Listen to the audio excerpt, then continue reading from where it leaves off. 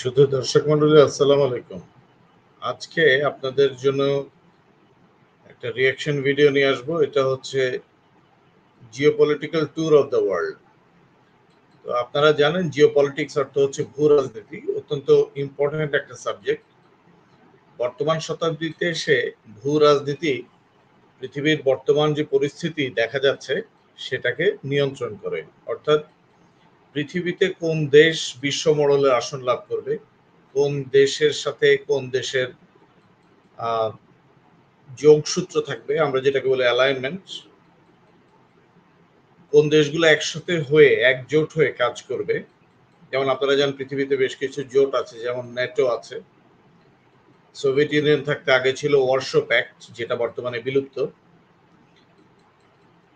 এছাড়া হচ্ছে quad, bricks. এইরকম অ্যালাইনমেন্ট গুলো কারা কারা করবে, কেন করবে, এবং মূলত বিশ্ব শান্তি বিরাজ করবে কি করবে না, অথবা বিশ্ব কি কোনো সাংঘর্ষিক দিকে যাচ্ছে কিনা, এই সব কিছুই নিয়ন্ত্রণ নির্ভর করে মূলত ভূ রাজনীতির উপরে।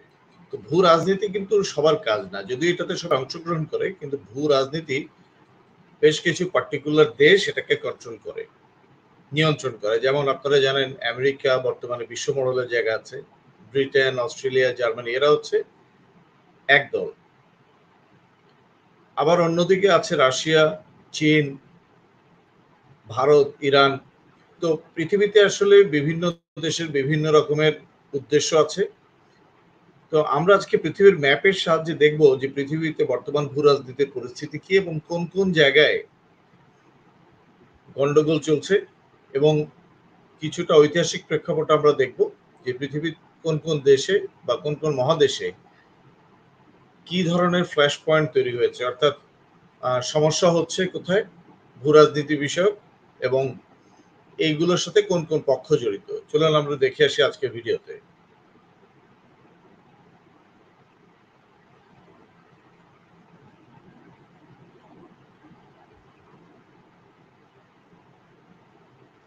তো দর্শক মন্ডলী, আমরা যখন ভূ রাজনীতির কথা বলবো আমাদেরকে ওয়ার্ল্ড ম্যাপটাকে সামনে নিয়ে বসতে হবে।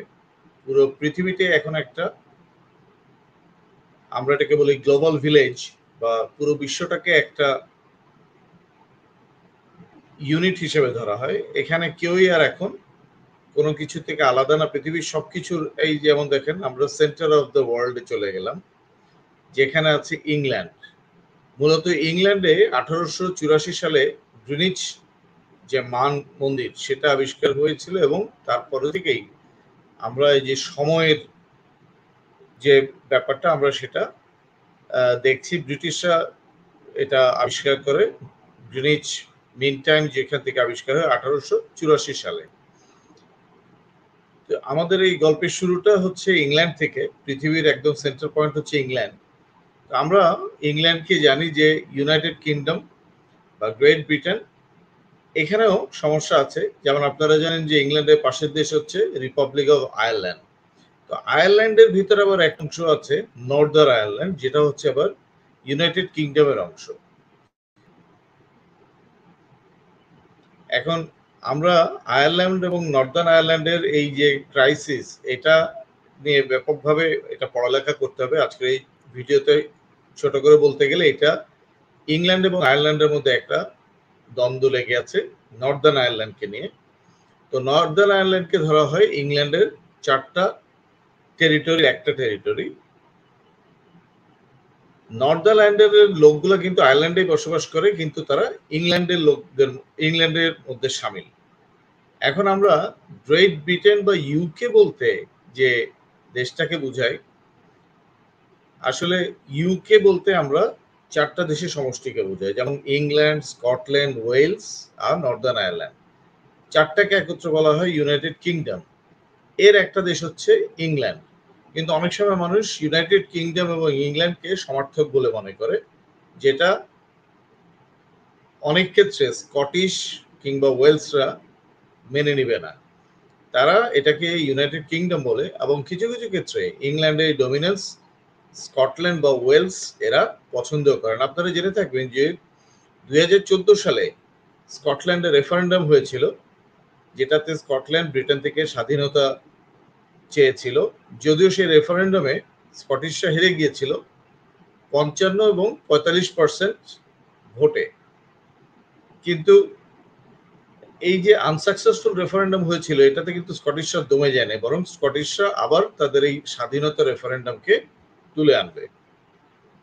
এটা ইউনাইটেড কিংডমের ভেতরে এই যে স্কটিশ রেফারেন্ডামটা ব্রেক্সিটের সমসাময়িক হয়েছে, যদিও ব্রেক্সিট থেকে ইউকে আলাদা হয়ে গেছে, কিন্তু গ্রেট ব্রিটেন এবং স্কটল্যান্ডের এই দ্বন্দ্ব এখনো আছে। এবং আপনারা জানেন স্কটল্যান্ডে কিছুদিন আগে প্রাইম মিনিস্টার হিসেবে ইউসুফ হামজা নামে একজন পাকিস্তানি বংশোদ্ভূত সিটিজেন, সে স্কটিশ সিটিজেন, সে স্কটল্যান্ডের প্রাইম মিনিস্টার হিসেবে নির্বাচিত হয়েছে এবং তার মূল এজেন্ডা হচ্ছে স্কটল্যান্ডকে ইউকে থেকে আলাদা করে ফেলা বা গ্রেট ব্রিটেন থেকে আলাদা করে ফেলা।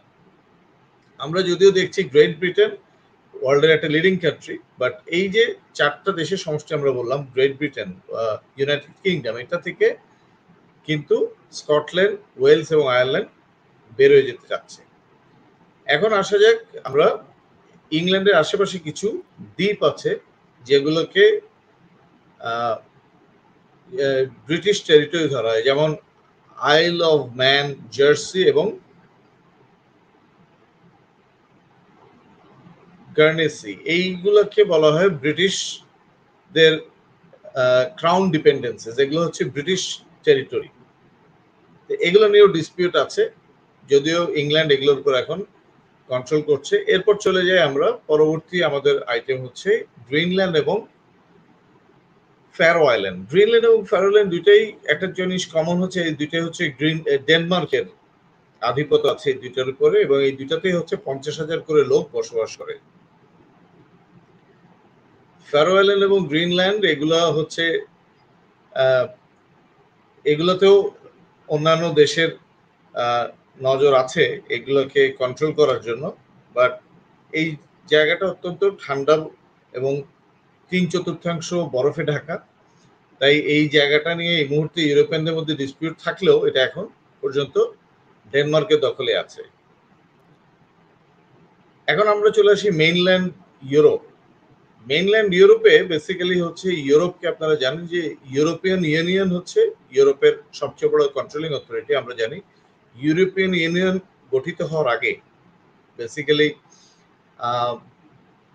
এটা ছিল ইউরোপিয়ান কোল ইউনিয়ন।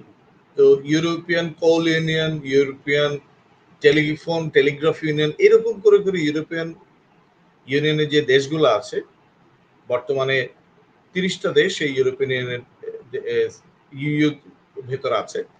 স্বাধীন 30টা দেশ একসাথে একটা ইউনিয়ন গঠন করেছে, যেটাকে আমরা বলি ইউরোপিয়ান ইউনিয়ন। এটা অত্যন্ত স্ট্রং একটা ইউনিয়ন এবং এটা জিওপলিটিক্সের ক্ষেত্রে অত্যন্ত ব্যাপকভাবে ক্ষমতা প্রদর্শন করে, এবং ইউরোপিয়ান ইউনিয়নের সামরিক সংগঠনকে আমরা জানি এটা হচ্ছে নেটো। এখন কিছুদিন আগে ইংল্যান্ড ছিল ইউরোপিয়ান ইউনিয়নের অংশ, বাট আপনারা জানেন যে 2014-তে ব্রেক্সিট হয়ে যাওয়ার পরে ইংল্যান্ড ইউরোপিয়ান ইউনিয়ন থেকে বের হয়ে আসে, তাহলে একটা দেশ কমে যায়। আবার গত সপ্তাহে ফিনল্যান্ড যুক্ত হয়েছে ইউরোপিয়ান ইউনিয়নের ভেতরে, এবং সুইডেন ওয়েট করছে যে ইউরোপিয়ান ইউনিয়নের ভেতরে আসতে। তার মানে আমাদের ইউরোপিয়ান ইউভুক্ত দেশ দাঁড়াবে 32টা, সুইডেন জয়েন করার পরে বর্তমান আছে 31টা দেশ আছে। এখন ইউরোপিয়ান ইউনিয়নের যে দেশগুলো আছে, এই 30টা দেশ নিয়ে এগুলোকে বলা হয় শ্যাঙ্গেন এরিয়া বা শ্যাঙ্গেনভুক্ত এলাকা। এটাও হচ্ছে একটা নাম, এই বেসিক্যালি ইউরোপিয়ান ইউনিয়নের দেশের সভরেন দেশগুলোর ভিতরে একটা এটা একটা অ্যালায়েন্স বলা যায়, যে এলাকায় মানুষ ফ্রি ট্রাভেল করতে পারে, ঘুরতে পারে, যেখানে কোনো বর্ডার নাই, ইজিলি পাসপোর্ট ছাড়াই আপনি ঘুরতে পারবেন, এবং এই সমস্ত দেশের মধ্যে একই মুদ্রা বা কারেন্সি এগুলো ব্যবহৃত হয়।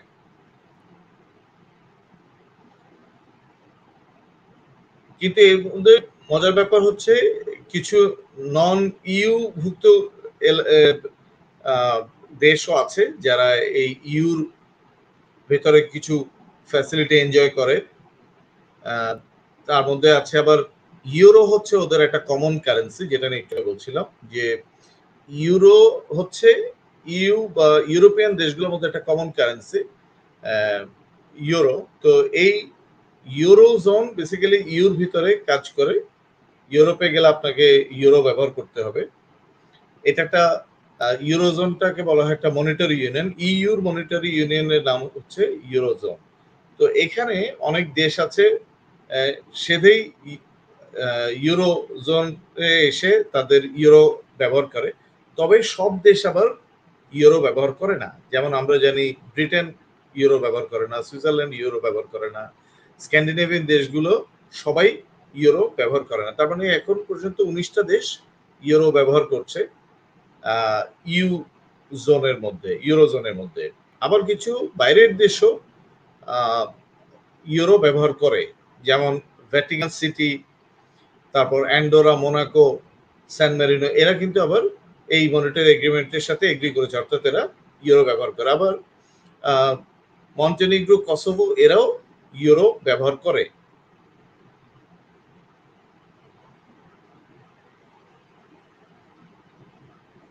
এখন আমরা জানি যে ইউরোপিয়ানরা সবচেয়ে বেশি কলোনাইজ করেছিল পৃথিবীর বিভিন্ন মহাদেশকে, এবং ইউরোপিয়ানরাই পৃথিবীর অনেকগুলো ল্যান্ডমাস আবিষ্কার করেছিল, ভূমি আবিষ্কারও করেছিল, দখলও করেছিল। আপনারা জানেন ভাস্কো দা গামার নাম, কলম্বাসের নাম। তারা রাজার পক্ষ হয়ে বিভিন্ন দেশ আবিষ্কার করত এবং পরবর্তীতে তাদের যে সাম্রাজ্য স্থাপন করে, এই কলোনিয়ালিজম শুরু করে কিন্তু ইউরোপিয়ান পাওয়াররা সবচেয়ে বেশি। তো এই জন্য আমরা দেখতে পাই যে ইউরোপিয়ানরা ইউরোপের বাইরেও কিন্তু তাদের আধিপত্য ধরে রেখেছে। যেমন আপনি দেখুন ফ্রেঞ্চ গুয়ানা, ফ্রেঞ্চ গুয়ানা কিন্তু হচ্ছে আফ্রিকার ভেতর, বাট এটা হচ্ছে কন্ট্রোল করে ইউরোপ, মানে ফ্রান্স। তো এইরকম ইউরোপের বাইরেও অনেকগুলো জায়গা আছে, যেমন আপনি দেখতে পাচ্ছেন, যেমন মাদাগাস্কার, তারপরে প্যাসিফিক রিজিয়ন অনেকগুলো দেশ আছে। যেমন আচ্ছা, এখন আমরা আসি ভ্যাটিকান সিটির কথা। ভ্যাটিকান সিটি মূলত একটা স্বাধীন দেশ, এটাকে অবজার্ভার স্টেট বলা হয়, বাট এটা চতুর্দিকে হচ্ছে ইটালি। এটা নিয়ে কোনো ক্ল্যাশ নেই, বিকজ ভ্যাটিকান সিটি হচ্ছে খ্রিস্টানদের হাইয়েস্ট অথরিটি, কিন্তু এই দেশটা চতুর্দিক দিয়ে আছে হচ্ছে ইটালির দিকে পরিবেষ্টিত চতুর্দিক দিয়ে। তো এই হচ্ছে ভ্যাটিকান সিটি।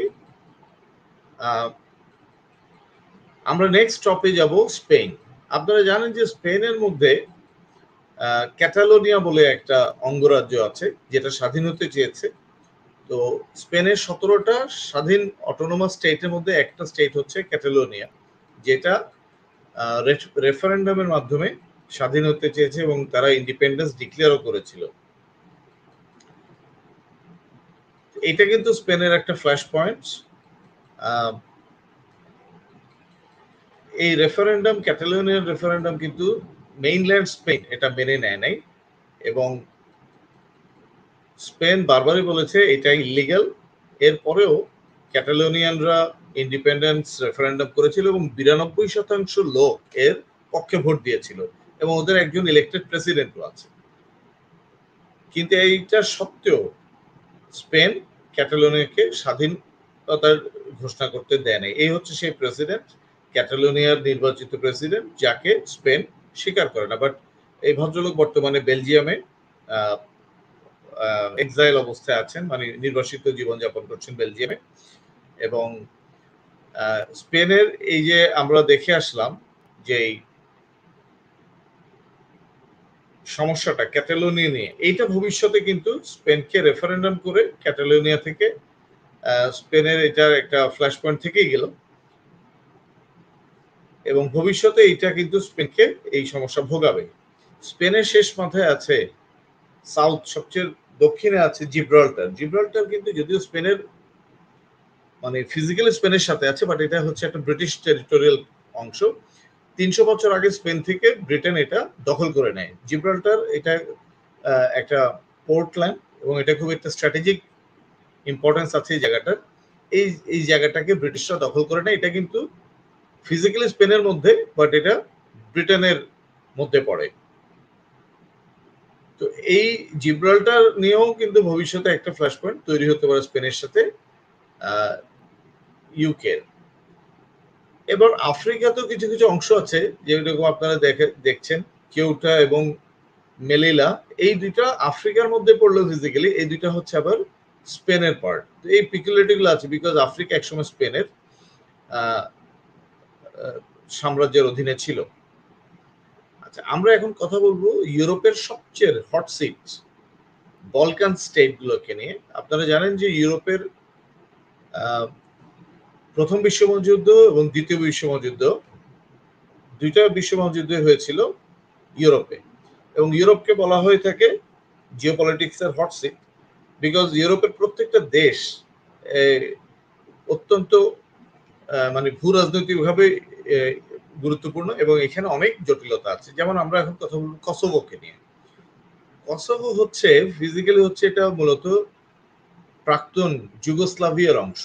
যুগোস্লাভিয়ার ভিতরে এখানে সার্বিয়া, বসনিয়া, মন্টিনিগ্রো, কসোভো অনেকগুলো দেশ, এটা যুগোস্লাভিয়া ভেঙে যাওয়ার পরে এই দেশগুলো ভাগ হয়ে যায়। এদের একটা হচ্ছে কসোভো।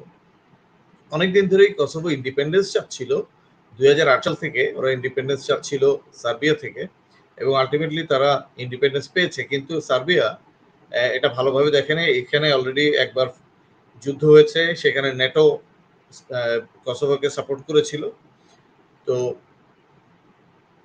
বর্তমানে কসোভো আলবেনিয়ান নাগরিকদের দিয়ে গঠিত এবং এটা বর্তমানে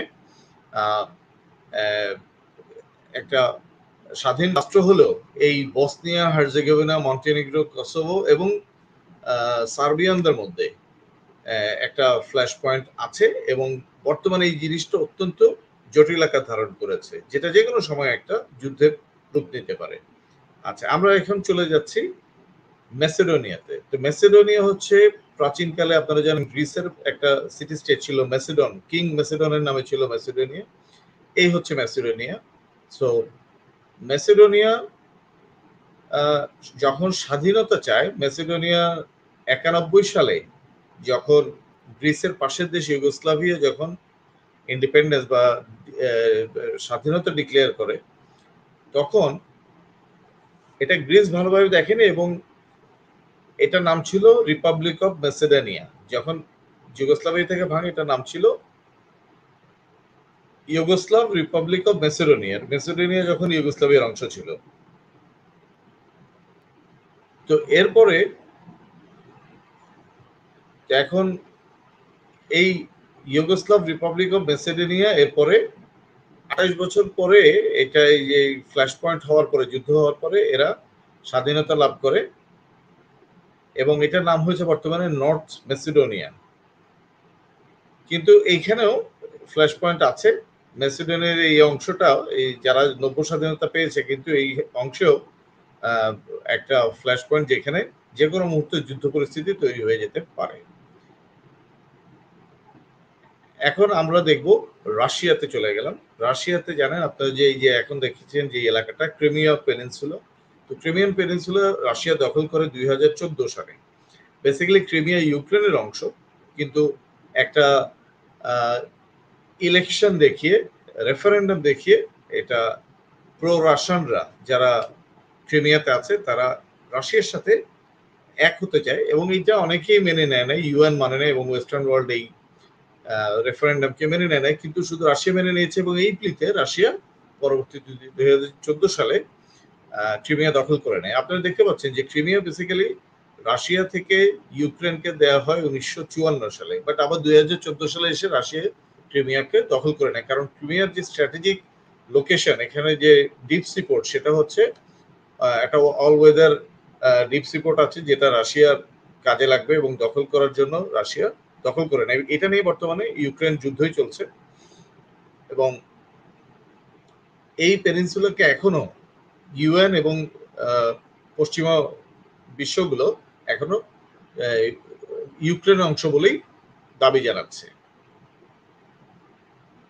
কিন্তু রাশিয়া অলরেডি দখল করে নিয়েছে ক্রিমিয়ান পেনিনসুলা। এটা নিয়ে একটা কমপ্লিট যুদ্ধই হচ্ছে, আপনারা জানেন। এছাড়াও আরেকটা ফ্ল্যাশ পয়েন্ট তৈরি হতে পারে। রাশিয়ার একটা অংশ আছে এটাকে বলা, এটা একটা এক্সক্লেভ, এটাকে বলা হচ্ছে ক্যালিনগ্রাড অবলাস্ট। এটা ইউরোপের মধ্যে পড়লেও, এটা রাশিয়ার মূল ভূখণ্ড থেকে বেশ দূরে হলেও এটা রাশিয়া দখল করে নেয়। এটা বেসিক্যালি জার্মানির রাশিয়ার অংশ, কিন্তু রাশিয়া যখন সেকেন্ড ওয়ার্ল্ড ওয়ারের দ্বিতীয় বিশ্ব মহাযুদ্ধে যখন জয়ী হয়ে যায়, তখন তারা এই অংশ ক্যালিনগ্রাডকে দখল করে নেয়। বিজয়ী রাশিয়ার সৈনিকরা ক্যালিনগ্রাড এলাকাটাকে নিজেদের এক্সক্লেভ হিসেবে দখল করে নেয়, অর্থাৎ এদের রাশিয়ার অংশ। এইটাও একটা ফ্ল্যাশ পয়েন্ট ইউরোপের মধ্যে আছে, যে রাশিয়ার বিভিন্ন অংশগুলো আছে। যেমন আমরা এখন কথা বলবো জর্জিয়া নিয়ে। জর্জিয়া হচ্ছে রাশিয়ার একটা প্রতিবেশী দেশ, এর সাথে রাশিয়ার সমস্যা আছে। তো রাশিয়ার দক্ষিণ বর্ডারে হচ্ছে জর্জিয়া লোকেশন। জর্জিয়া একটা স্বাধীন দেশ, এর মধ্যে দুইটা পার্ট আছে যেটা নিয়ে আবখাজিয়া এবং সাউথ ওসেটিয়া, যারা নিজেদেরকে স্বাধীন ডিক্লেয়ার করে রাশিয়ার মধ্যে তারা, এটা স্বাধীন দেশ এবং এটা রাশিয়ান প্রো রাশিয়ান লোক দিয়ে এই দেশ গঠিত। জর্জিয়ার ভেতরেই আবার দুইটা স্বাধীন দেশ, আবখাজিয়া এবং সাউথ ওসেটিয়া। বাট এই দুইটা দেশের স্বাধীনতা অনেক দেশ মেনে নেয় নাই, মানে আবার কিছু দেশ মেনে নিয়েছে, কিছু দেশ মেনে নেয় নাই। সো আপনারা দেখছেন যে ইন্টারন্যাশনাল রেকগনিশন পেয়েছে সাউথ আবখাজিয়া এবং সাউথ ওসেটিয়া, মূলত রাশিয়ান বেল্টে যারা সাপোর্ট করে, রাশিয়া এবং তার যারা মিত্র, তারাই এই দুটো দেশকে সাপোর্ট করছে। তো এইটা নিয়ে জর্জিয়ার সাথে যুদ্ধ হয়েছিল, আপনারা জানেন 2008-এ, এবং এই আবখাজিয়া এবং সাউথ ওসেটিয়া এখন বর্তমানে স্বাধীন অবস্থায় আছে। এটা একটা ফ্ল্যাশ পয়েন্ট। এখন আমরা চলে যাব মেডিটেরিয়ানে সাইপ্রাস। আপনারা জানেন যে সাইপ্রাসে মূলত সাইপ্রাস একটা স্বাধীন দেশ হলেও সাইপ্রাস কিন্তু দুই অংশে বিভক্ত। সেকেন্ড ওয়ার্ল্ড ওয়ারের পরে সাইপ্রাসের নর্দার্ন অংশ বা উত্তর অংশ দখল করে নেয় ইটালি। তার মানে সাইপ্রাসের দক্ষিণ অংশ হচ্ছে সাইপ্রাস দেশ এবং উত্তর অংশে আছে Turkish Republic of Northern cypress. তো এই যে উত্তর অংশে টার্কি দখল করে নেয়, এটা পৃথিবীর অনেক দেশ এখন এটাকে রেকগনাইজ করে নাই। পুরোটাকে এখনো বলা হয় রিপাবলিক অফ সাইপ্রাস, বাট তুরস্ক শুধু Turkish Republic of Northern cypress এটা দাবি করে। এবং এর মাঝখানে একটা যুদ্ধ বন্ধ করার সময় এখানে ইউএন ডিপ্লয়মেন্ট হয়েছিল 1960 সালে। এটা যুদ্ধ হয় এবং এই দেশটা উত্তর দক্ষিণ দুই অংশে ভাগ হয়ে যায়। উত্তর অংশ চলে যায় তুরস্কের হাতে, আর দক্ষিণ অংশে থাকে সাইপ্রাসের হাতে। এখানে আবার দুইটা অংশ আছে যেটা আবার ব্রিটিশদের কন্ট্রোলে আছে। দেখুন দুইটা অংশ দেখানো হচ্ছে, আক্রোটিনি এবং ডেকেলিয়া, এই দুইটা আবার ব্রিটিশ বেজ এখানে আছে। তো সাইপ্রাসের হিস্ট্রিটা খুব মজার এবং এটা খুব সাংঘর্ষিক একটা অবস্থায় আছে। এখন আমরা চলে যাব, আমাদের পরবর্তী মহাদেশ হচ্ছে আফ্রিকা। আফ্রিকাতে সবচেয়ে বেশি দ্বন্দ্ব সংঘাতপূর্ণ এলাকা হচ্ছে ওয়েস্টার্ন সাহারা, এবং ওয়েস্টার্ন সাহারা ইউনাইটেড নেশনস এর মিশন এখানে ডিপ্লয় হয়, এখানে আছে। এবং এটা মরক্কো এবং মরিতানিয়ার ভিতরে একটা কনফ্লিক্ট জোন।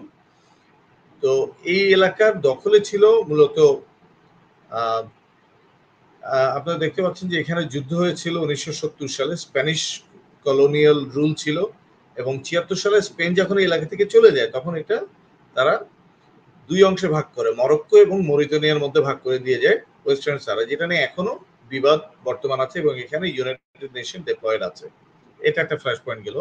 পরবর্তী ফ্ল্যাশ পয়েন্ট আমরা দেখব সোমালিয়াতে। বেসিক্যালি সোমালিয়া ছিল একটা ব্রিটিশ কলোনি। তো ইউরোপিয়ানরা এই দেশকে যখন দখল করে নেয়, তখন এখানে সোমালি ল্যান্ড বলে একটা জায়গা ছিল, যেটা ছিল ব্রিটিশদের আন্ডারে, আর সোমালিয়া ছিল ইটালিয়ানদের আন্ডারে। তো এখন দেখা গেল 1991 সালে সোমালিয়ার মধ্যে এই সোমালি ল্যান্ডও পড়ে। 91 সালে সোমালি ল্যান্ড যেটা ব্রিটিশ কলোনি ছিল, সেটা সোমালিয়া বাকি অংশ থেকে আলাদা হয়ে যাওয়ার জন্য একটা ইন্ডিপেন্ডেন্স ঘোষণা করে, এবং 1991 সাল থেকে এখানে একটা সিভিল ওয়ার লেগে আছে। আপনারা দেখছেন সোমালি ল্যান্ড হচ্ছে মূলত ব্রিটিশ টেরিটরি, আর সোমালিয়া হচ্ছে ইটালিয়ান। তো দুইটা ডিফারেন্ট যখন উপনিবেশ থাকে, তখন এই দুইটা কালচারের সাথে মিশ খায়, এই জন্য এখানে এখনো সংঘাত লেগে আছে। এখন আমরা চলে যাব মিডল ইস্টে। পৃথিবীর সবচেয়ে ভূ রাজনীতির ভিতর সবচেয়ে বেশি গুরুত্বপূর্ণ জায়গা এবং সবচেয়ে বেশি গোলযোগপূর্ণ স্থান হচ্ছে মিডল ইস্ট বা মধ্যপ্রাচ্য। মিডল ইস্টের সবচেয়ে বড় সমস্যার নাম হচ্ছে প্যালেস্টাইন। আপনারা জানেন যে প্যালেস্টাইন যে এলাকাটা আছে এই এলাকার মধ্যে 48 সালে সেকেন্ড ওয়ার্ল্ড ওয়ারের পরে ব্রিটিশরা কন্ট্রোল করতো প্যালেস্টাইনকে, এবং ব্রিটিশরা করলো কি, এখানে নতুন রাষ্ট্র যখন ইসরায়েল গঠনিত হয়, এই ইসরায়েল রাষ্ট্রকে গঠন করে প্যালেস্টাইনের ভেতরে, এবং ইসরায়েল আস্তে আস্তে পরবর্তীতে প্যালেস্টাইনের রাষ্ট্রটাকে গ্রাস করতে করতে বর্তমানে প্যালেস্টাইন কমে গিয়ে ইসরায়েলি বেশিরভাগ অংশ দখল করে নিয়েছে। আপনারা বর্তমান চিত্র দেখতে পাচ্ছেন ইসরায়েল কিভাবে আস্তে আস্তে দখল করতে করতে সবটাই দখল করে ফেলছে। এখন শুধুমাত্র গাজা এবং ওয়েস্ট স্ট্রিপ এই দুটো অংশ আছে প্যালেস্টিনিয়ানদের কন্ট্রোলে। আচ্ছা, ইসরায়েল আবার সিরিয়াকে গোলান হাইট, সিরিয়ার সাথে যুদ্ধ জয় করে গোলান হাইট পর্যন্ত দখল করে নিয়েছে। 1967 সালে এই যুদ্ধ হয় সিরিয়ার সাথে, এবং বর্তমানে গোলান হাইট কন্ট্রোল করছে ইসরায়েল। এবং প্যালেস্টাইন যখন জাতি হিসেবে তার দেশ হিসেবে 1988 সালে এটা ইউএন তাকে ডিক্লারেশন দিল, স্বাধীনতার ঘোষণা করতে সুযোগ দিল, তখন দেখা গেল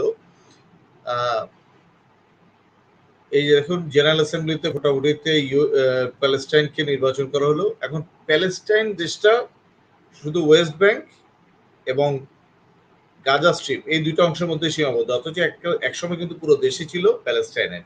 এই অংশটা বর্তমানে এই যে নীল অংশ দেখছেন এটা ইসরায়েল দখল করে নিয়েছে, এবং বর্তমানে যে হামাস প্যালেস্টিনিয়ানদের জন্য যুদ্ধ করছে, তো প্যালেস্টিনিয়ান পলিটিক্যাল পার্টি আছে, বাট আবার এখানে যে ওল্ড টাউন যেটা হচ্ছে জেরুজালেম সেটাকে কন্ট্রোল করে কিন্তু ইহুদিরা এবং মুসলিম খ্রিস্টান আসলে সবাই কন্ট্রোলে রাখতে চায় ওয়েস্ট জেরুজালেমকে। এবং এটা নিয়ে একটা বড় ফ্ল্যাশ পয়েন্ট আছে এই জেরুজালেম এবং এখানে যে আলাকসা মসজিদ। আপনারা জানেন গত 2 দিন আলাকসা মসজিদে এই রোজার মধ্যে মুসলমানদের উপর ইসরায়েলিরা আক্রমণ চালিয়েছে। এটা হচ্ছে পৃথিবীর সবচেয়ে বড় ফ্ল্যাশ পয়েন্টগুলোর একটা। এখন চলুন আমরা কথা বলবো নেক্সট ফ্ল্যাশ পয়েন্ট মিডল ইস্টে, সিরিয়া। সিরিয়া জানেন গত 10 বছর ধরে একটা যুদ্ধ হচ্ছে, ওদের গৃহযুদ্ধ।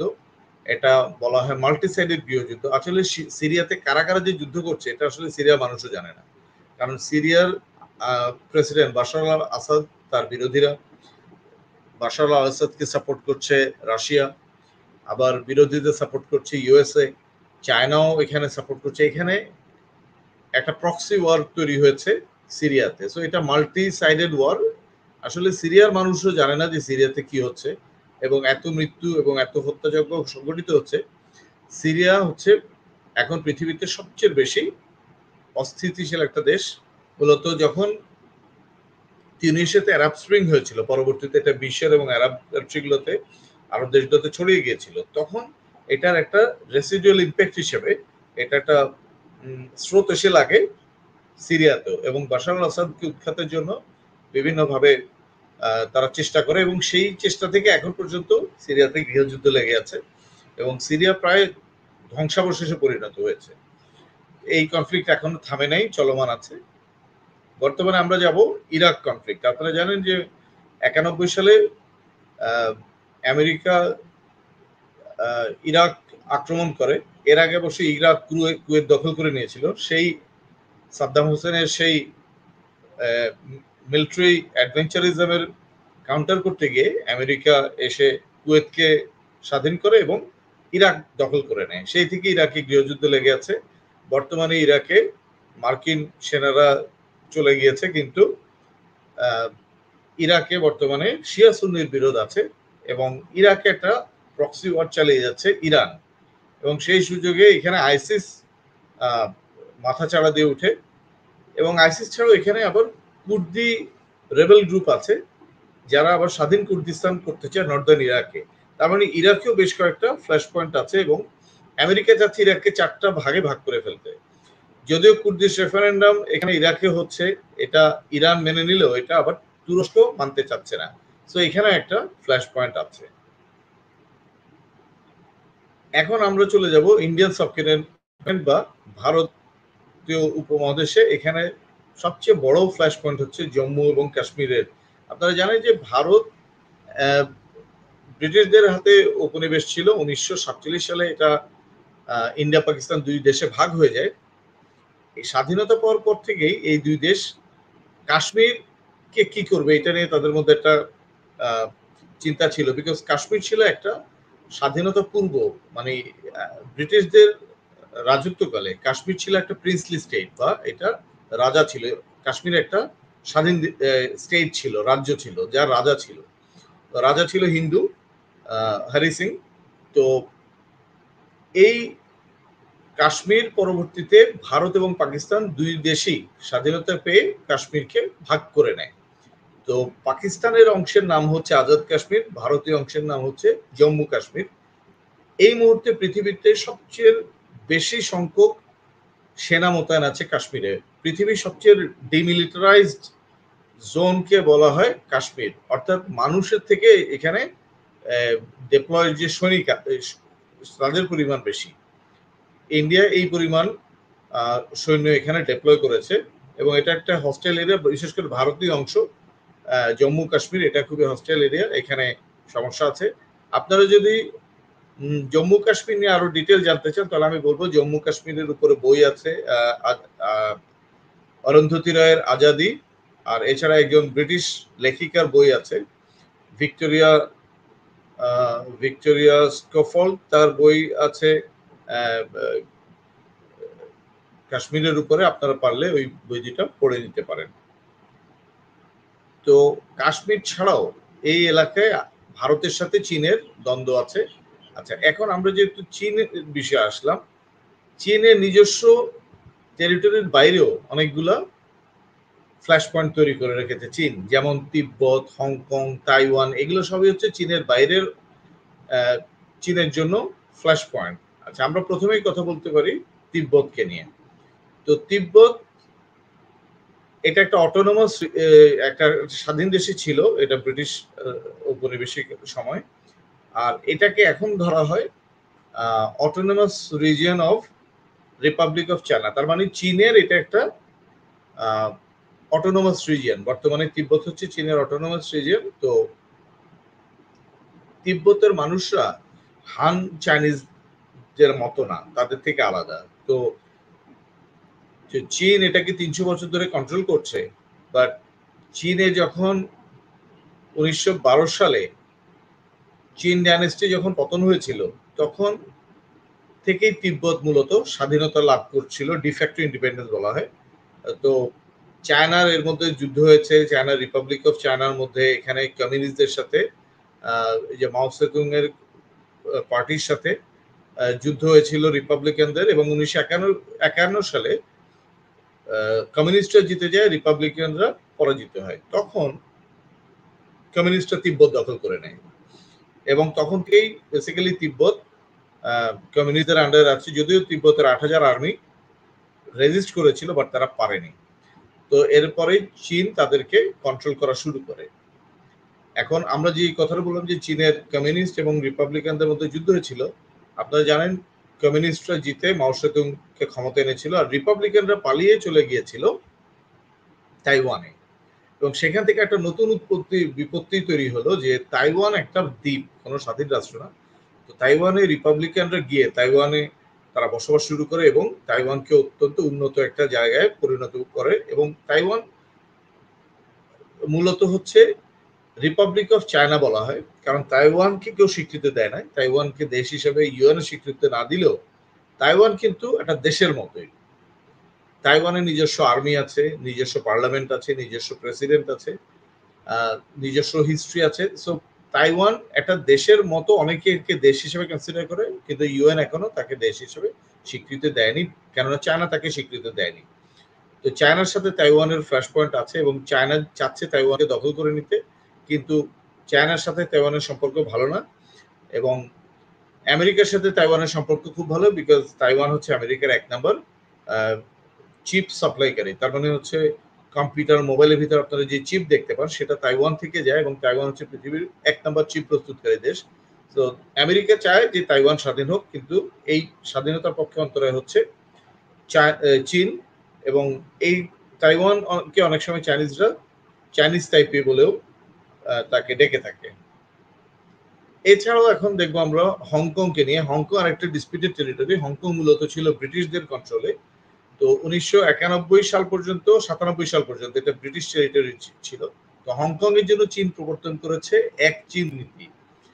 তার মানে হচ্ছে মেইনল্যান্ড চীনে হচ্ছে কমিউনিজম, আর হংকং এ কিছুটা ডেমোক্রেটিক পদ্ধতি চলছে। তো ৫০ বছরের জন্য ৯৭ সালে এই হংকংকে ব্রিটেনের হাত থেকে দেয়া হয় এবং এটা চীনের হাতে দেওয়া হয় এবং এটা ৫০ বছর পর্যন্ত এই স্বায়ত্তশাসন চলতে থাকবে।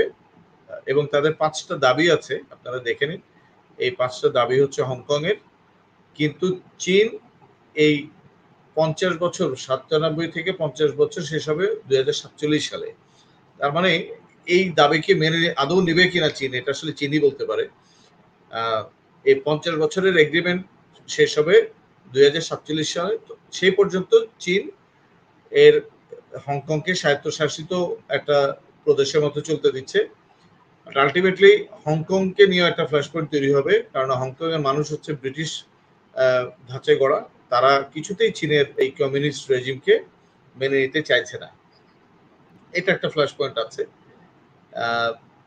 এখন আমরা চলে যাব এশিয়ার আরেকটা ফ্ল্যাশ পয়েন্ট, যেটা হচ্ছে নর্থ কোরিয়া এবং সাউথ কোরিয়া। আপনারা জানেন যে কোরিয়া দ্বিতীয় বিশ্বযুদ্ধের পরে, বিশ্বযুদ্ধের আগে এটা জাপান দখল করে নেয় এবং জাপানিজদের হাত থেকে নিয়ে এটাকে যখন দ্বিতীয় বিশ্বযুদ্ধের পরে যখন এটাকে স্বাধীনতা দেওয়া হলো, এখন কোরিয়ানদের মধ্যে উত্তর এবং দক্ষিণ কোরিয়া অর্থাৎ নর্থ কোরিয়া সাউথ কোরিয়ার মধ্যে একটা ডিভিশন তৈরি হয়। কারণ সাউথ কোরিয়াতে আমেরিকান ট্রুপস ডিপ্লয়েড হয়, মার্কিন সৈন্য ডিপ্লয় হয় দ্বিতীয় বিশ্বযুদ্ধের পরে, আর নর্থ কোরিয়াতে গিয়ে ডিপ্লয় হয় রাশিয়ার সৈনিক। মূলত আমেরিকা চাচ্ছিল যাতে পুরো এশিয়া কমিউনিস্ট না হয়ে যায়, সেই জন্য কমিউনিজমকে কন্টেইন করার জন্য, এটাকে বলে কন্টেইনমেন্ট থিওরি, এই জন্য দক্ষিণ কোরিয়াতে গিয়ে ঘাঁটি গাড়ে আমেরিকা, আর আমেরিকাকে কন্টেইন করার জন্য রাশিয়া ডিপ্লয় হয় নর্থ কোরিয়ান অংশে বা উত্তর অংশে। এইখান থেকেই শুরু হয় নর্থ এবং সাউথ কোরিয়ার দ্বন্দ্ব। এই 88 প্যারালাল বরাবর নর্থ কোরিয়া এবং সাউথ কোরিয়া, এই কোরিয়া দুই ভাগে বিভক্ত, অথচ একই দেশ, একই দেশের মানুষ দুই ভাগে বিভক্ত হয়ে গেল শুধুমাত্র রাশিয়া আর সোভিয়েত ইউনিয়নের জন্য। যদিও বর্তমানে নর্থ কোরিয়া সাউথ কোরিয়া এক হতে চাচ্ছে, কিন্তু এদের মধ্যে যুদ্ধ হয়েছে এবং পরবর্তীতে ১৯৪৯ সালে কোরিয়ার পেনিনসুলার ওয়ার হয়েছে, যেটা ৩ বছর মেয়াদী ছিল। আলটিমেটলি এটা মাঝখান দিয়ে 88, এই যে দেখুন নর্থ আর সাউথ কোরিয়ার মধ্যে কি পার্থক্য, নর্থ কোরিয়া অন্ধকার, সাউথ কোরিয়া আলো জ্বলছে। তার মানে হচ্ছে সাউথ কোরিয়ানরা হচ্ছে প্রো আমেরিকান, নর্থ কোরিয়া হচ্ছে প্রো রাশিয়ান কমিউনিস্ট। তো এইখান থেকেই কিন্তু এই যে ফ্ল্যাশ পয়েন্ট, এরা বর্তমানে মিলিত হতে চাইলেও এক্ষেত্রে নর্থ কোরিয়া সাউথ কোরিয়ার যে পার্থক্য সেটা তাদেরকে মিলতে দিবে না। নর্থ কোরিয়ার যদিও আমরা জানি যে নিউক্লিয়ার বোমা আছে, এবং নর্থ কোরিয়া বর্তমানে একটা রোগ স্টেট হিসেবে এটাকে ধরা হয়, এবং এটা অনেক সময় আমেরিকা এটাকে ফেল স্টেটও বলে। যাই হোক, নর্থ কোরিয়া সাউথ কোরিয়া বিবাদ এখনো চলমান আছে। এখন আমরা দেখব যে এশিয়ার মধ্যে এছাড়াও আছে বার্মা, একটা দেশ আছে, আপনারা জানেন মায়ানমারের নাম।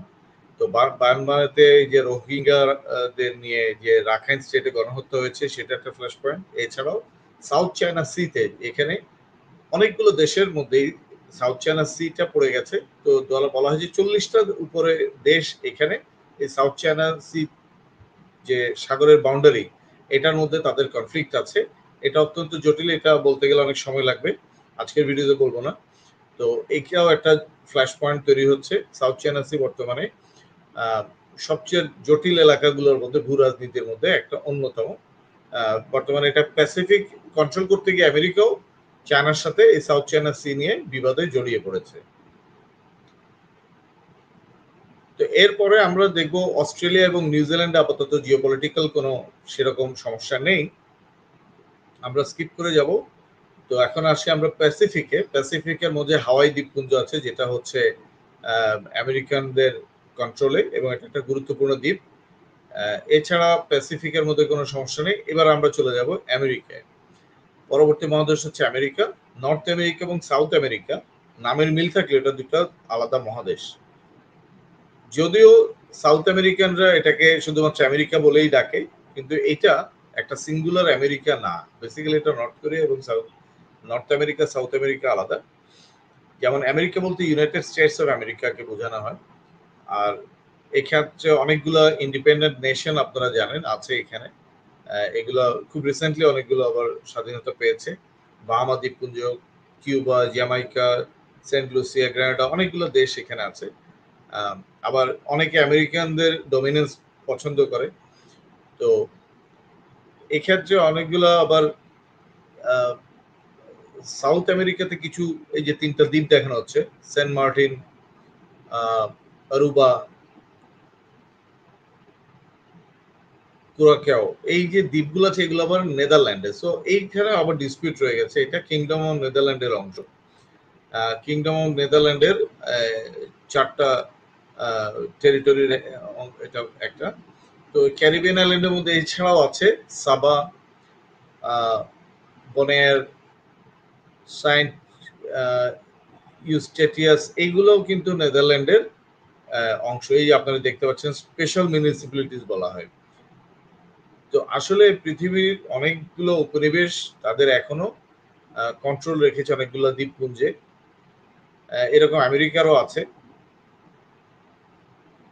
British territory. এখন এখানে দেখতে পাচ্ছেন যে ফকল্যান্ডের বিষয়ে কথা বলছে, যে এখন ফকল্যান্ড বলে একটা দ্বীপ আছে যেটা ল্যাটিন আমেরিকার নিচে। এটা 1982 সালে আর্জেন্টিনা এবং ইউকের মধ্যে যুদ্ধ হয়েছে। মূলত ফকল্যান্ড যুদ্ধে ব্রিটেন জয়ী হয়েছে এবং ফকল্যান্ডে মানুষরা ব্রিটিশ, এবং ফকল্যান্ডকে ব্রিটিশ টেরিটরি হিসেবে গণ্য করা হয়। আর্জেন্টিনা কেন সেটাকে আসলে তখন অ্যাটাক করেছিল, এটাও একটা বোঝার বিষয়। তখনকার যে আর্জেন্টিনার যে প্রেসিডেন্ট ছিলেন, সামরিক জান্তা, তো তিনি পিনোশে, তো জেনারেল পিনোশে যে সেই সময় দেশের ইকোনমিক ডাউনফলকে ঢাকার জন্য উনি ব্রিটিশ যে টেরিটরি ফকল্যান্ডকে আক্রমণ করে বসে। যদিও ফকল্যান্ডকে তারা দখলে রাখতে পারেনি, পরে ব্রিটেন সেটার উপর দখল প্রতিষ্ঠা করে।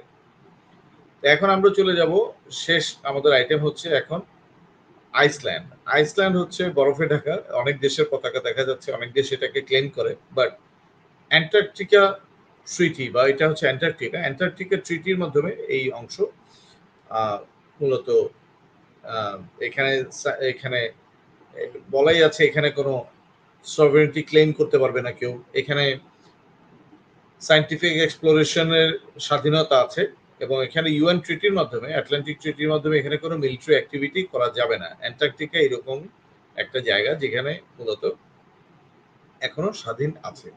তো এই ছিল আমাদের মূলত আজকের আমরা যে জিওপলিটিক্স নিয়ে আলোচনা করলাম, এই ছিল আমাদের আলোচনা। তো দর্শক মন্ডলী, আশা করছি এই এক ভিডিওতে যদিও পুরো পৃথিবীর সমস্যা আপনাদের সামনে উপস্থাপন করা সম্ভব হয়নি, কিন্তু পৃথিবীর যে প্রেজেন্ট যে ফ্ল্যাশ পয়েন্টগুলো আছে আমরা একটা গ্ল্যান্স দেখলাম। এটা হচ্ছে জিওপলিটিক্যাল ট্যুর। তো আশা করছি এই ভিডিওটা আপনারা বুঝতে পেরেছেন এবং আপনাদের একটা জিওপলিটিক্স বা ভূ রাজনীতিগত আন্ডারস্ট্যান্ডিং, পৃথিবীতে কোথায় কি সমস্যা আছে সেটা আপনারা জানতে পারলেন। তাহলে আমার ভিডিওটা কেমন লাগলো আপনারা জানাবেন। আশা করছি ভবিষ্যতে এরকম ডকুমেন্টারি ভিডিও আপনাদের সামনে আরো নিয়ে আসবো। সেই পর্যন্ত আপনারা সুস্থ থাকবেন, ভালো থাকবেন। আসসালামু আলাইকুম।